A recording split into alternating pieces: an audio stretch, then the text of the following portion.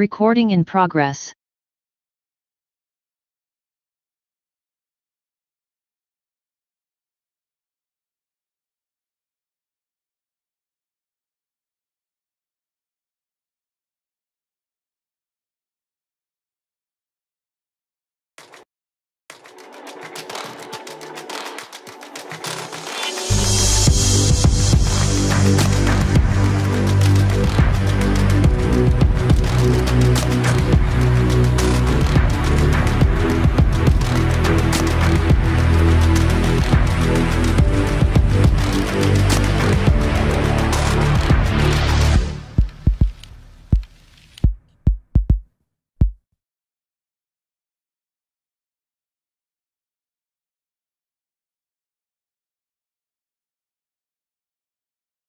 Good morning.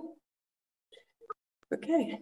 Good morning and good afternoon to everyone who's joined us for this press conference.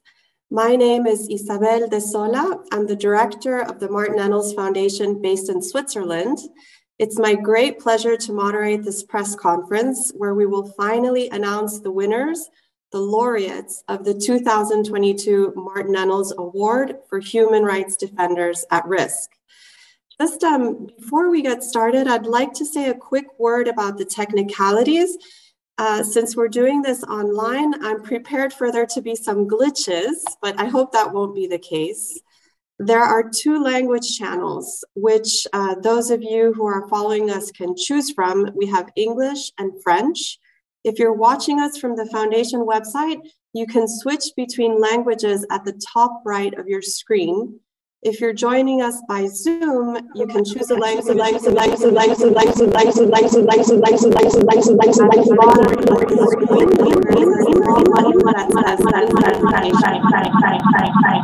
Sorry, I have an echo.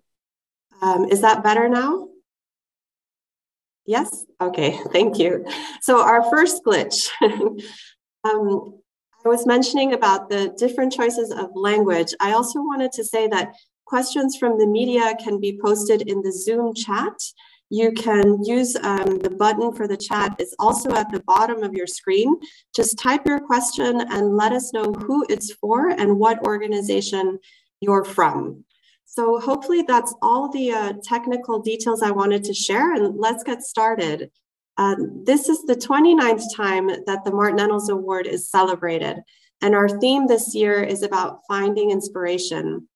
We've come to know the 2022 laureates over the past few months, and we've admired them as strategic thinkers, as strategists, as social entrepreneurs. We've admired how they're builders, how their examples and the charisma that they brought to their work moved many others to join their cause. They move us and inspire us to continue pushing for human rights. I'm joined today by the laureates themselves and their representatives, and we're going to hear from them in a moment. I'm also joined by Hans Tollen, founder of the award and chair of the award jury, as well as Philippe Curat, the president of the foundation board. Hans will help me introduce the first laureate in a moment. The planned remarks should last only about 30 minutes, and then we will address questions from the chat. So Hans, please, over to you for a word about the jury and our first laureate. Thank you very much, Isabel. It's really a great pleasure to be here, almost 30 years now. We could never have thought that in the beginning when we started, which was mostly meant to honor our dear friend and important human rights defender, Martin Ennals. Soon we discovered that it was more important to look forward, and we started to focus on human rights defenders that are often at risk. Then we did something else after a few years, which was we created a separate independent jury composed of human rights organizations. Note organizations, not individuals. Of course, organizations have to send an individual to the meetings, but it is the organizations that are in the jury. And these are 10 of them. You can find all 10 of them in the press kit, lower down. It includes basically all the important human rights organizations, which gives, of course, a tremendous boost to the whole thing in terms of research, outreach, etc. And I'm very grateful for all these organizations to do this tremendous collaborative effort, which helps the human rights defenders, I think. We had this year, or last year, we had, if I'm not mistaken, 56 applications that were accepted. There were more, but some of them were not complete. Out of those 56, after a long process of with discussion, etc., among the jury members, we came to the conclusion that there are 3 people that deserve this year to be the laureate. And I'm telling you this in particular, laureate, no longer finalists. We had a system by which we, in the last years, by which we selected 3 finalists, and out of those finalists, we choose later 1 laureate. Luckily, we have now all agreed that that system can be abandoned. So as from this year on, all 3 are equal laureates. And the laureates of this year really stand out. And there are, of course, they're from different continents, but there's one thing that connects them all. That is their strength. They are galvanizing the human rights movement around them, not just themselves, but inspiring others. They're all very courageous. 2 of them ended up in jail. That is very unfortunate, of course. But we owe it to them to try and defend them as much as we can. So with that, I would like to perhaps introduce the first one, which is a journalist from Vietnam, Trang, who is been probably the most outspoken journalist, blogger, and organizer of the media in that country. And she has paid a heavy price. She has been sentenced to 9 years in jail. And unfortunately, therefore, she cannot be with us. But I think one of her closest friends and advisors and who cooperates with her all the time is with us. And I'm very happy to give the floor to, sorry, I have to Long. We are allowed to say Long. It is a bit longer name. And I hope very much that you will be able to give us more insight into this very impressive personality. Thank you. Thank you, Mr. Hans Tholen. I'm deeply honored to represent my mentor and my best friend, Phạm Đoàn Trang, today in this event. Well, mostly, I would like to thank the jury, the Martin Ennals Foundation, and the city of Geneva for recognizing and honoring Đoàn Trang. Almost exactly 8 years ago, Đoàn Trang landed in Geneva for the first time in her life to attend the UPR hearing on Vietnam, to meet with representatives from the United Nations and human rights organizations, and to advocate for human rights and democracy in a country that she loves very much. I had the privilege of accompanying her during that trip, and now she is honored by the human rights community in the city of Geneva. She should be able to be here today with us, not in prison, and not with a 9 years imprisonment, sentenced last December with absolutely no hope of overturning the verdict. She is currently being jailed in Hanoi, suffering from severe illnesses without immediate medical attention, without legal representation, and without family visitation. Before being jailed, Đoàn Trang was one of the most hunted activists in Vietnam, and she was constantly abducted by the police, being beaten up badly on occasions, resulting in her serious leg injuries and sustaining partial disability. Since her return to Vietnam in 2015, she was constantly on the run every 2 weeks or 2 months and lived in nearly 100 different places across the country. Đoàn Trang's story represents the state of human rights in Vietnam. You probably often hear fancy words about Vietnam today as a rising star, an Asian tiger, or a tourist destination. Some of that may ring true, but the other side of the country is ugly. We are a not free country according to Freedom House. We are ranked at the bottom of the Press Freedom Index by Reporters Without Borders, only better than Eritrea, North Korea, Turkmenistan, China, and Djibouti. And we are having more than 200 prisoners of conscience, Doan Trang included. The authoritarian regime in Vietnam, led by the Communist Party, has given no space for citizens to participate in politics meaningfully. Free and fair elections cannot be found anywhere, making Vietnam a smaller version of authoritarian China. And that is why Doan Trang had to fight. Doan Trang's story is the prime example of how we can empower others through kindness, encouragement, and modeling. She writes articles and books. She teaches. She founded independent newspapers and publishing houses. Her kindness touches people's hearts. Her encouragement lifts people up. And her modeling inspires other people to follow. She has become the change she wanted to see in the world.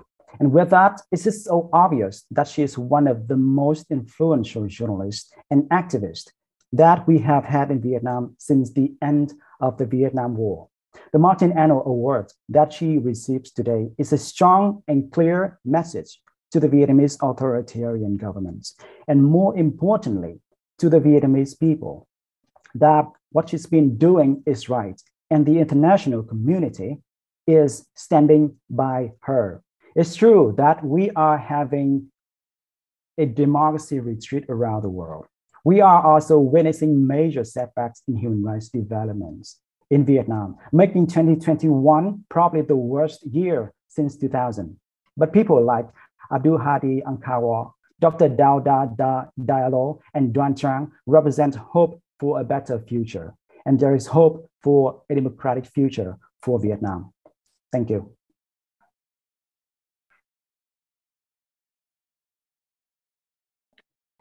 Thank you, Long, for those strong statements. Thank you for being here on behalf of Trang to tell us more about her. We admire her greatly. I think that she leaves a very strong legacy behind her. 3 or 4 organizations that she began, some of them together with you, are still plugging strong. And we hope that this award does have an impact on her well-being now that she's incarcerated. Let me turn to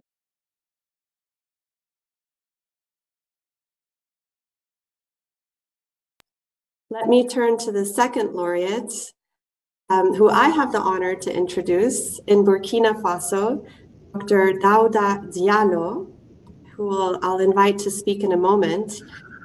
We're very lucky to have Dr. Diallo actually on the line with us live today. Many of our laureates and winners find themselves like Trang in jail, but Dr. Diallo is joining us here live. He is a pharmacist turned activist, working in his country in the context of a civil war to conduct documentation of human rights violations. Dr. Dauda, over to you. Okay,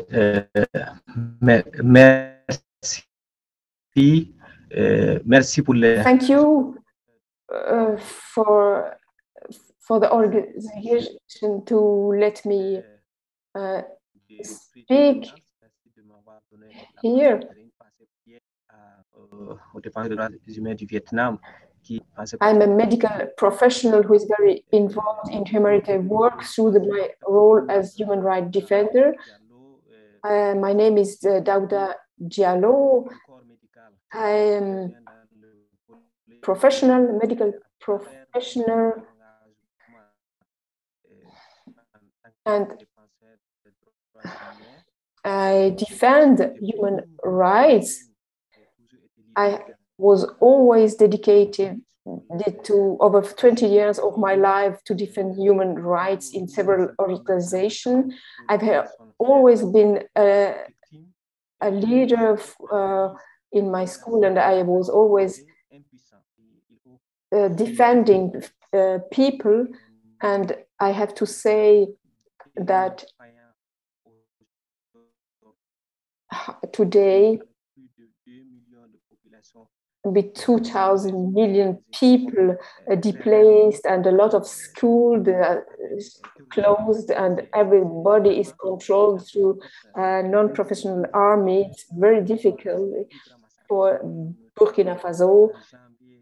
And in January 2019, we had a large massacre in stigmatization in the greatest military region near from Ouagadougou. And in this massacre, we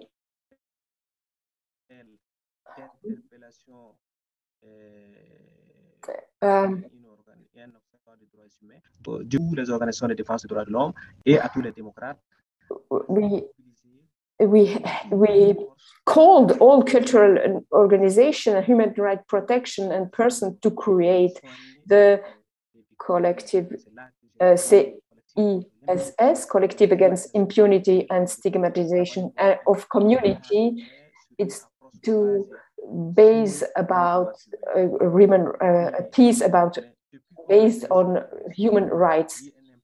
And since then, we had a big impact. We had more than documented, we could documenting over 1,000 cases of summary and extrajudicial executions. We could help also more than 100 persons who disappeared, enforced disappearances. And we have helped to that stigmatization is accepted as a fact in our country. And we worked with the organization, international organization like ICRC, HRV, and so on. But with this problem we have to say we have really a lot of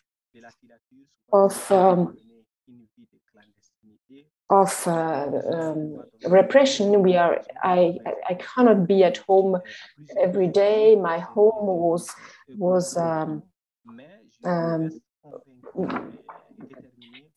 but I still stay determined to fight because I have the support of my family and my friends. And it's also really nice to see that I can help victims of victims of violences. And today to have this prize is really an honor for me and for my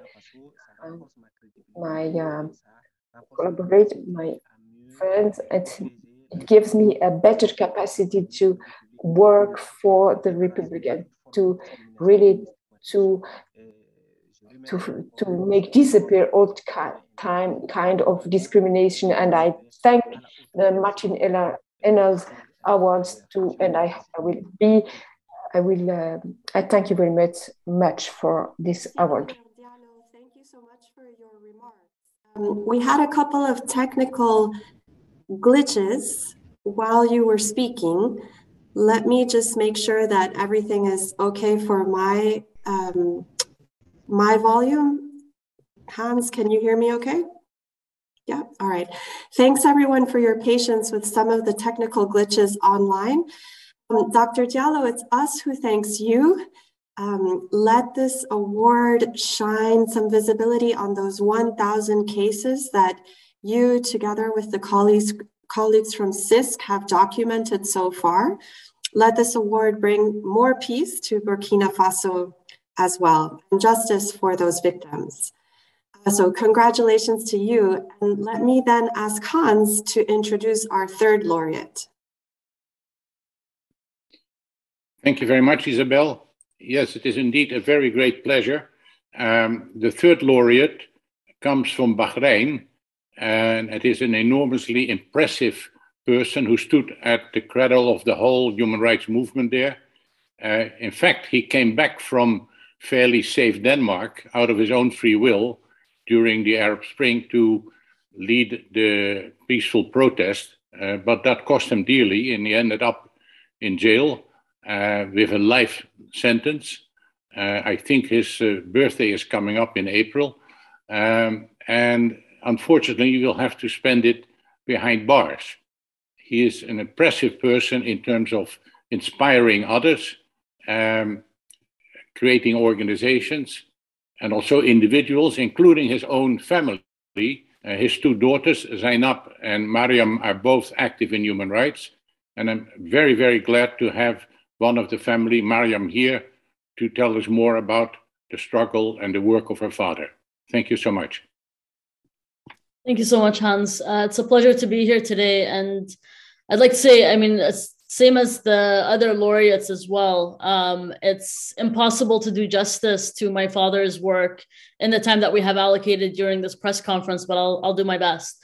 My father dedicated his life to his work. He believes so strongly in human rights and freedoms that he has paid the price for it over and over and over again throughout his life, whether it was exile or beatings or imprisonment and torture. One of the things that I'm very proud of is the way that my father worked was very much about inspiring others. It was about creating space for people to receive and get the tools and skills that they need to fight for their own rights, for their own freedom. So even when he created the Bahrain Center for Human Rights, it wasn't about him fighting for the rights of others only. It was about creating the space where people can fight for their own rights. And in doing so, we saw so many of the people that he worked with, that he trained, that he supported, become part of the leaders, the people who are at the forefront of the protests during the uprising in 2011. And you can see the impact that it has had through, on different generations and through the time of people who have risen up, who have become part of organizations, who have worked both inside Bahrain and abroad. And the other part that I think is, worth mentioning also about my father's work is how how he worked beyond the borders of Bahrain. It was extremely important for him that we connected the movement in Bahrain, the work that we were doing in Bahrain, that he was doing in Bahrain, to the movement and work that others were doing in the region, all the way from the Western Sahara to Iran and Iraq and other places across the region. My father worked very hard to try and connect movements and to do human rights trainings and to work with people. And one of the things that I hold so proud and dear to me during the work that I've done over the past 10 years is the amount of people that I have met who have told me that they are human rights defenders because of my father, because my father met with them, talked to them about human rights, and got them to become active as well, or that they were inspired by his work. I think it's important to mention that, my father is serving a life sentence right now in Bahrain that, come April, he'll have been in prison for 11 years so far, and he'll be turning 61 as well. He's missed the birth of 3 of his grandchildren during that time. And there are some things that, when we talk about human rights generally, we talk about the torture, the imprisonment. We don't talk about the things that are never going to be compensated. The time lost with family members, the ruining or the destruction of memories, of relationships, of connectivity, and also what comes beyond the imprisonment. After my father is hopefully released, the amount of rehabilitation he'll need to go through because of the torture he was subjected to, the way that he'll need to reconnect and become part of society again. And those are things I think that as a human rights community, we also need to pay more attention to as well. We've been working on trying to get my father out of prison for 10 years now. But I want to mention that also that there are tens of thousands of political prisoners and prisoners of conscience, not just in Bahrain, but around the region and around the world, who also need to be released. We've seen, time and time again that the situation is getting worse. It's getting worse in Bahrain. It's getting worse in places like Saudi, Yemen, the occupation of Palestine, in Egypt, in Sudan, in Iraq, and I can go on and on with the list. And the region more than ever needs their human rights defenders. We need these people to be outside of prison, to be able to come back from exile, to do the work that is necessary to create a better future for future generations. And as long as civil society continues to be struck down upon, the more we see, human rights defenders being forced into exile, not being able to live in their own countries, the less likely it is that we can build better futures for future generations in our countries. And finally, I wanted to mention we're very grateful for the light that the Martin Ennals Award sheds on my father's case. And I hope it sheds light on the failure of the European Union in protecting human rights defenders. My father is an EU citizen. The EU has spoken time and time again about the importance of protection of human rights defenders, or the importance of human rights and freedoms. But unfortunately, we've also seen time and time again that business has taken priority over human rights, that more often than not, the EU is willing to do business as usual with oppressive regimes, be it selling arms to Egypt or doing business with Saudi Arabia and Bahrain and so on and so forth. And I really hope we can get to a point where we raise enough pressure, where we hold up a mirror to the European Union, to the West more generally, where we show how, you can't just talk about the importance of human rights and freedoms, you need to actually implement it. You need to actually, when you talk about the importance of human rights defenders and civil society space, actually do the work that is required to protect those spaces, to protect those people who are putting themselves on the line for human rights and for freedoms. And so I really hope that we can do that moving forward. And I look forward to working with the other laureates and with the Martin Ennals team to try and raise, shed light and raise attention, not only to the plight of, the laureates today, but the thousands of prisoners of conscience across the world, and the role that we all play, and especially governments play in trying to get them out, or lack thereof, unfortunately. Thank you. Congratulations, Mariam. Thank you for those strong words and reminders as well. Congratulations to you and your sister and your entire family for this recognition, I think, of your father's legacy, which you have continued as well. We won't forget. So we admire Abdul Hadi's contributions in Bahrain, but across the region, he was one of the early movers, one of the pioneers of the movement in the Gulf region for human rights. And, we won't rest until we get some results. So congratulations again to you and to the three laureates. I'd like to pass the floor to Philippe Curat, the president of the foundation, for some announcements about our ceremony. And from there, we'll open up the floor to questions, of which we have many. Thank you, Philippe. Merci Isabelle, bonjour à toutes et à tous. Thank you, Isabelle. Hello. I will speak French. First, I would congratulate the laureates.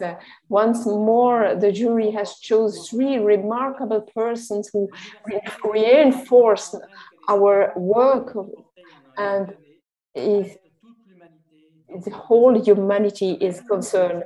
And also the engagement of the laureates and everybody who wants to protect the human rights will be beneficial. It's our rights and our freedom from all people that our laureates defend, and we have to thank them.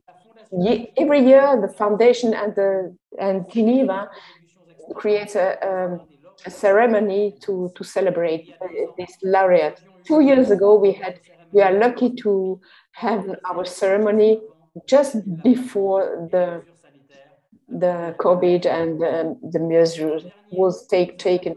Last year, we had to organize only a virtual ceremony, but in 22, we would like to come back to a real ceremony to honor and to see the people really, and to put the ceremony online to share with all the world. In this situation, we know we are not sure that our laureates and their representatives could come to Geneva in the 10th of February 22. It will be the same for the members of the jury, of the member of the Martin Ennals Foundation. Also with Geneva and our laureate, we decided to report the ceremony to later. And I can confirm today that the ceremony will take place the 2nd of June 22. A lot of organizations and human rights defenders have new means to to continue their work, and we have to do the same. We will offer to our laureates a good ceremony who honors their work and really honors the sacrifices they accept to take over for continuing their work. In the actual situation, we are really concentrated on these activists on human rights and on liberties in all the world. Some restrictions are legitimate, but others are not. But it's always more contested. And this situation creates always more tension, and it shows the bad instincts of human. But we want to go on the top and to honor these people and to thank them. We want to offer to our public and to our laureates really a good time together with jury members, with the members of the Martin Ennals Foundation, and also from the representatives to the from Switzerland and Geneva. And we think we can do it the 2nd of June 22 in Geneva, and we are looking forward to welcoming you in a ceremony where will really put us together physically. Geneva and our partner is partners of Martin Ennals Foundation, and we thank them for this politic basis of our life. Thank you for the interpreter, and it's really important that we can understand ourselves together. That makes it official that our ceremony has been postponed. The 2022 ceremony is postponed to the 2nd of June. Please mark your calendars, all those of you who've joined us today, because we look forward to welcoming everyone at that date in person if conditions allow. And now we're ahead of time. We have about 15 minutes or 13 minutes for Q&A, and I have several questions lined up. I'm going to launch one question for each of the laureates or their representatives, and then we'll do another round. And I hope to hear from each of the laureates or their representatives for about 2 minutes so that we can do 2 rounds of questions. So the first question I have.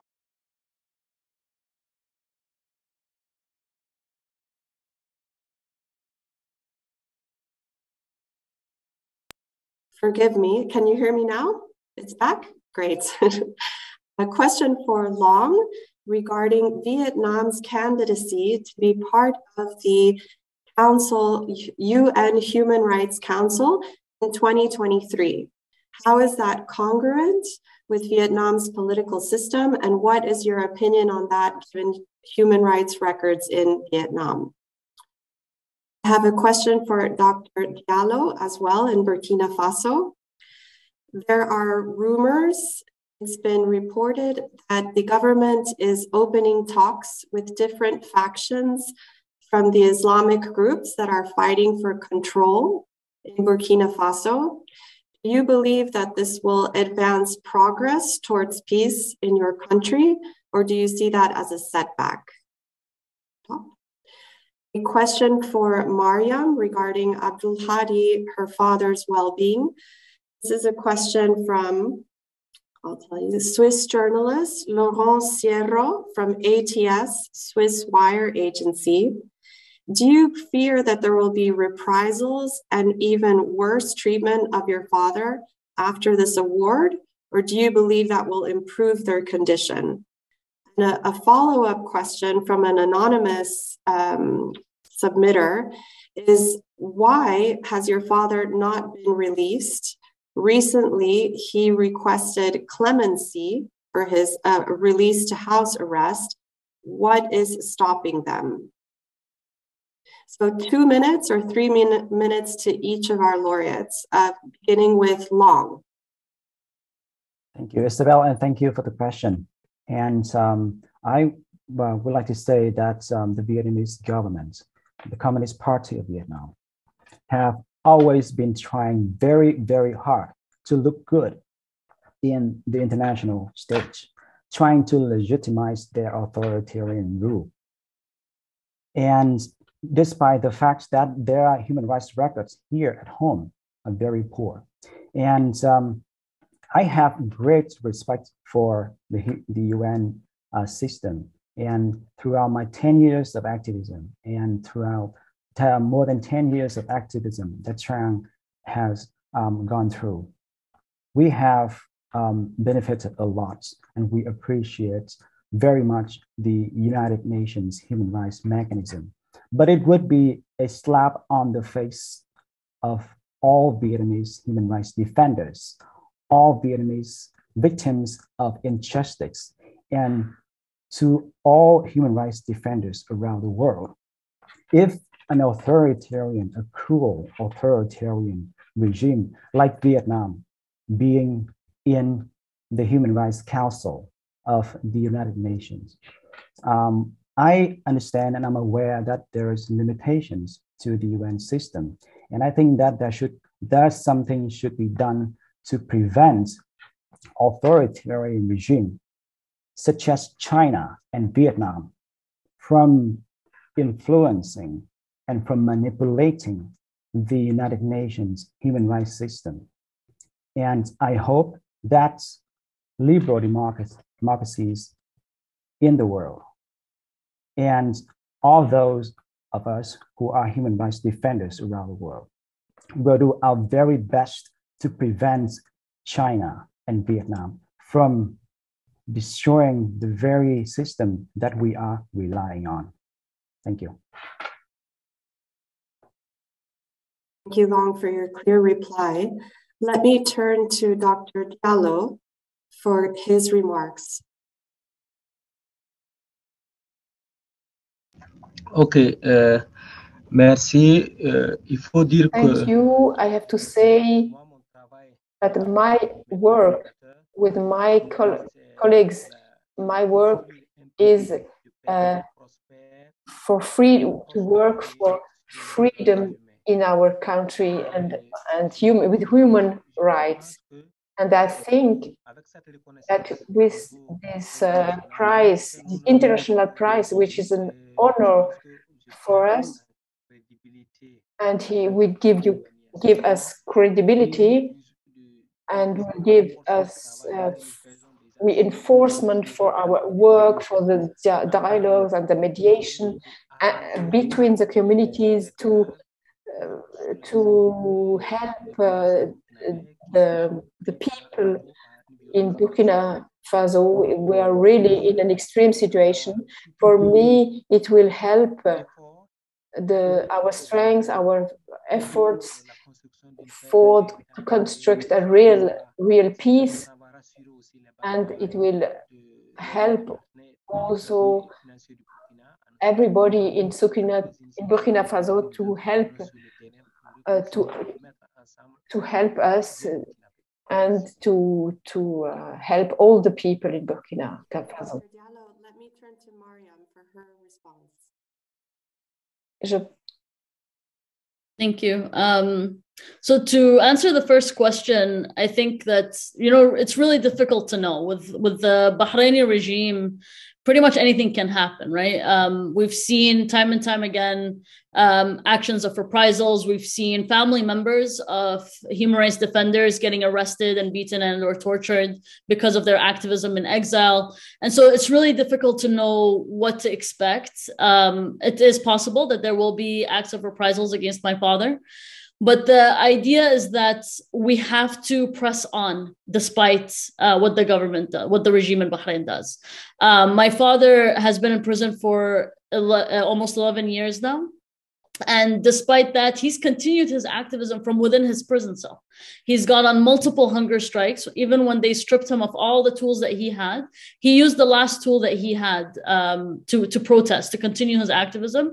And that was his own body. And so he's been on multiple hunger strikes to protest a number of things, including the torture and abuse of other prisoners that he could hear from his prison cell. And so he will continue his activism, whether he receives the support that he should get internationally or not. And so I think the least that we can do abroad is to support his activism as well as the activism of so many others. To answer the second question, I want to make clear that my father hasn't requested clemency. It's a very different situation. It's actually called an alternative punishment law that allows for people to be outside of prison, but to be at home, but still under surveillance and wearing an ankle bracelet and so on. So it's not clemency. My father shouldn't be in prison to begin with at all. So he should be released. And he had conditions also. He said that even that despite requesting being released, under the alternative punishment law, that it has to come with a dignified release. So he would not in any way apologize for his activism, for the work that he's done in order to be released, which is something that they have asked him if he'd be willing to do before, to apologize to the monarch of Bahrain who, announced himself king in 2001, and or if he would be willing to give up his Bahraini citizenship, which he refused to do. The one thing that I did want to mention in addition to that, I think, because also the question of the UN came up, I think, our systems are very broken when it comes to human rights institutions. I think part of the reason we're seeing the decline in human rights, not just in places like Bahrain and Yemen and Syria and so on, but also in places like Denmark and like Europe and like the United States and other places, is because we don't have strong international mechanisms for accountability and for the protection of human rights, in my opinion. And I think it's only when we work on strengthening those institutions, those mechanisms, to actually be fair, to be equal, are we actually going to see them make a difference in the international sphere. When we're talking about, the equal implementation of human rights and accountability, it has to apply to everyone. That means it has to apply to governments like the United States government that has committed war crimes in other countries. It has to apply to EU countries that commit human rights abuses against refugees, for example. And it has to apply to governments like Saudi Arabia and Bahrain who commit human rights abuses on a daily basis. There cannot be a system of favoring and politicized transparency or accountability when it comes to human rights and the protection of human rights defenders and civil society. I think only then will we see, better human rights, internationally speaking, and better mechanisms for the protection of civil society, human rights defenders around the world, and generally democracy as well. Thank you. Thank you, Mariam. Thank you for those clear statements. And I'm afraid actually that we are at the end of our press conference. We ended up running out of time for a second round of questions. We're very grateful to all of you for the time that you've spent with us this morning, and especially to the laureates or their representatives for sharing your stories, for telling us how it feels, your fears, and also your hopes for this next year. Please receive a heartfelt congratulations from all of us at the Martin Ennals Foundation. And before we conclude, I'd also very much like to thank our supporters and our donors. We couldn't do this without the very precious help of the City of Geneva, who unfortunately didn't join us for the press conference, but who are our closest partner in the ceremony celebration, as well as the Confederation, the Canton of Geneva, private foundations, our 10 jury members, our wonderful board, Hans, of course, who's here with us, and the magnificent interpretation that we've had this morning. Thank you, Irene, and to the superb technical team behind this Zoom, which had minimal glitches. Thanks everyone for your patience and your participation. Mark your calendars. June 2nd, 2022 in Geneva and online for the ceremony. And please help us to get the word out about these three amazing defenders, Phan Don Trang, Dr. Dauda Diallo, and Abdul Hadi Al-Kawaja and his entire family. Let's really celebrate them over the next months. So bravo and have a wonderful rest of day.